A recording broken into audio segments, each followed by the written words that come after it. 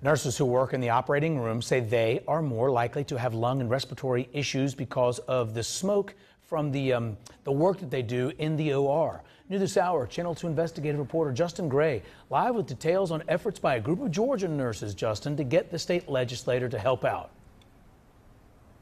Well, Justin, here at Wellstar Atlanta Medical Center, they have voluntarily gone smoke-free in all of their operating rooms. But these nurses say in order to get that happening at hospitals all across the state, they really need a new law.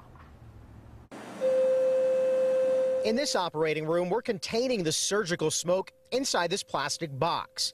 It builds up in a matter of seconds. But in a real OR situation, with a real patient instead of a stake, it's doctors and nurses who breathe in all that smoke. In 2012, I was diagnosed with adult onset asthma, and there's no asthma in my family. Brenda Ulmer has been working in operating rooms for more than 40 years.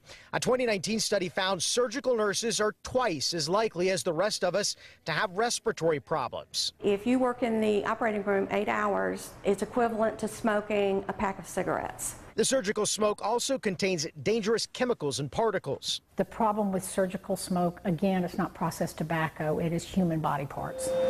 But look at the difference in that plastic box now. The smoke immediately sucked up and filtered out of the room. We're there to take care of the patient, but we also need to take care of one another. 2 states have passed laws requiring this kind of smoke evacuation technology at every hospital.